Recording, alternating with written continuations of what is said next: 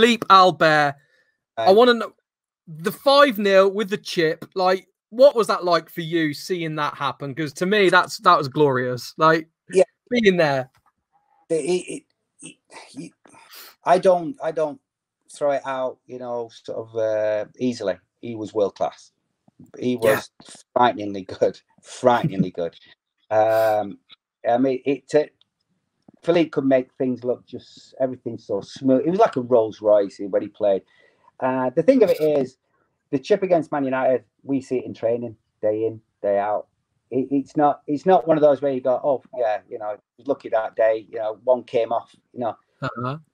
Philly would do that for fun, you know. His left foot was just an absolute wand, and just to add to it, the guy was just brilliant. What a gentleman! One of the funniest guys I've ever met, but he don't know how funny he is because he gets all his words and everything else, but he just cemented himself. Not only that with the chip and everything else, but Philippe was one of the young lads at Newcastle, Lee Clark, Stevie Watson, Robbie Elliott. They were so, how can I put it? They were so sort of, they were a massive impact on the team, even though they probably were subs and everything else. You know, they wouldn't be really involved in probably the main 11.